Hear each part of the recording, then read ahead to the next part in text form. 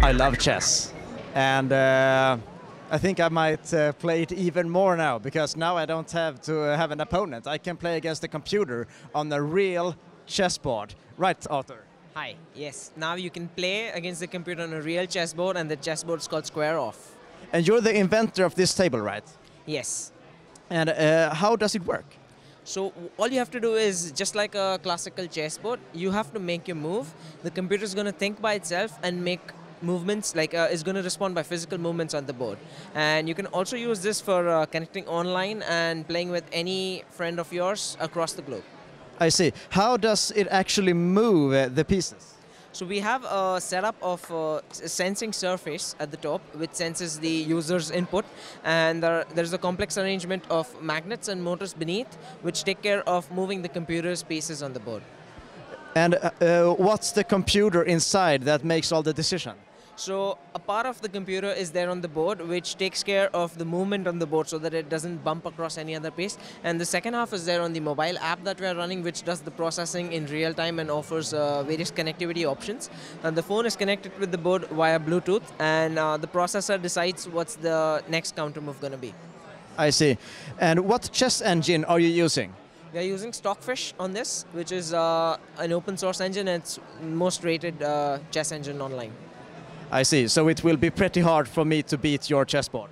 Not exactly. So if you are at a grandmaster level person, then yes. Otherwise, it's got various difficulty levels which you can choose if you're a novice player or if you're a beginner, intermediate, and things like that. So kids love this because they get an experience of playing at their level, and which is amazing. Perfect. Thank you so much. Thank you. Thank you. If you're watching this, you've probably owned a Texas Instrument calculator, and you've probably had some spare time during some of your high school classes where you instead tried to play games and stuff like that. Well, I'm standing here with Christopher, and he has taken this hacking of a Texas Instruments calculator to a whole new level. Christopher, tell me what you've done. So we are Chematech. We all learned programming on our own graphing calculators back in the day in high school, as you said. And we're showing off that you can teach programming and electronics with graphing calculators.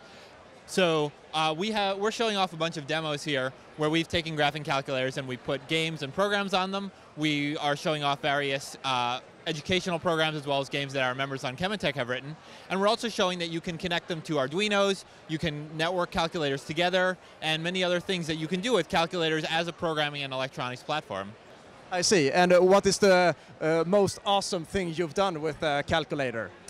I managed to get some of our calculators connected to the internet, so you could load a web browser on the calculator and load up web pages, as well as connect to internet relay chat, so you could chat with people across the world directly from your calculator. But how does a website look on a tiny, tiny low-resolution screen? Very, very simple, like you would look on a computer from the 1980s, which these calculators essentially are. I see. Thanks a lot, Christopher. Happy to be here.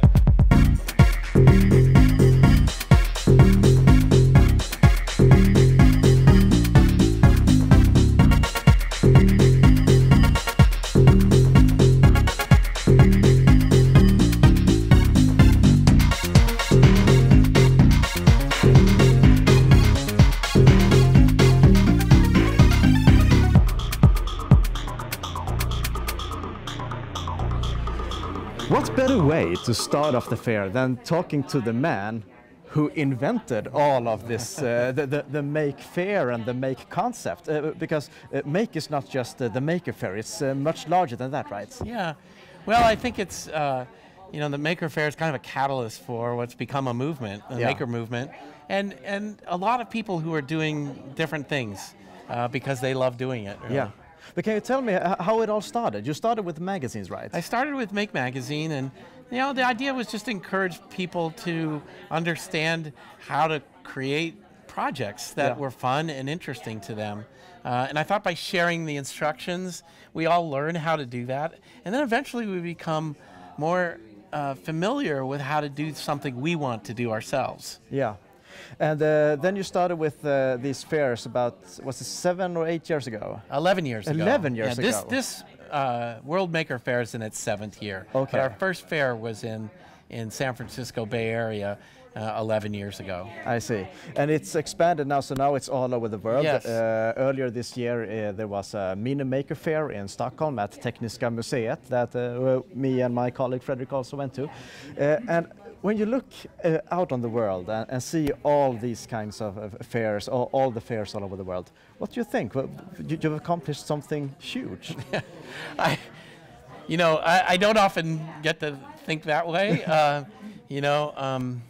I feel like there's so much work to do here to keep this going, but I am very happy to see that this means something, not just here in America, but in all these different countries and cultures out there, and that it's kind of crossed those boundaries into different languages, and people are making it, adapting it to their purposes in these different areas. Yeah, but one of the problems that we have in Sweden is that not all people realize that they can make stuff. Yes. How do you think we should make more people interested in the whole maker community?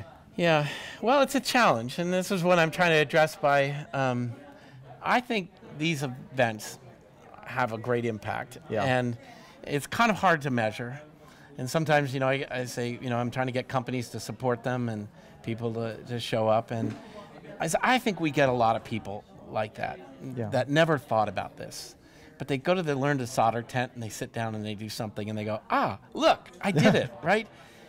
Because our cultures also tell people not to make things, right? How do you mean? It tells us not to make. They tell us you're not good at that. You have to be an engineer to do that, or you have to be trained to do that. And I think the real difference is you can learn on your own to do this, and you can find other people who are learning to do this, and you can do it.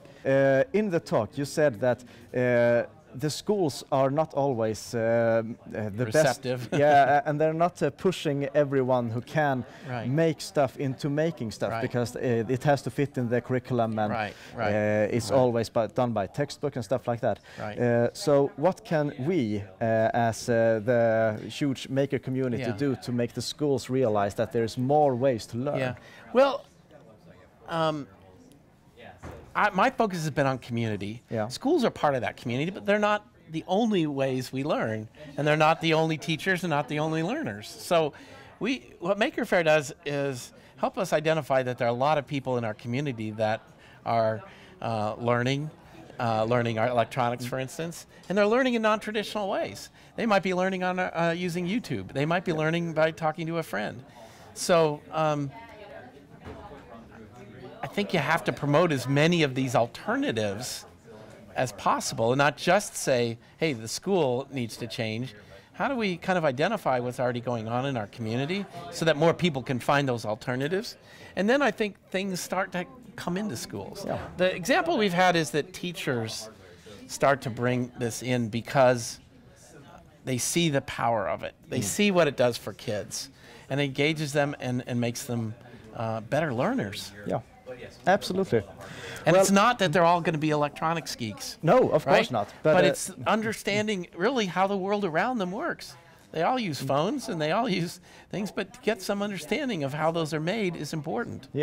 So the maker community, it's very broad. There's a lot of things, and I think that we are gonna realize that even more after we've been around this fair. Is there something we shouldn't miss out on? Well, I would say that's not that. Like just this morning, I saw a person playing saxophone that shot fire into the air, right? And I saw a woman playing the violin on a motorized skateboard as she was going along. So I don't know where they come from. It's just you just discover these great mashups of things out there, and they make me really happy to see them.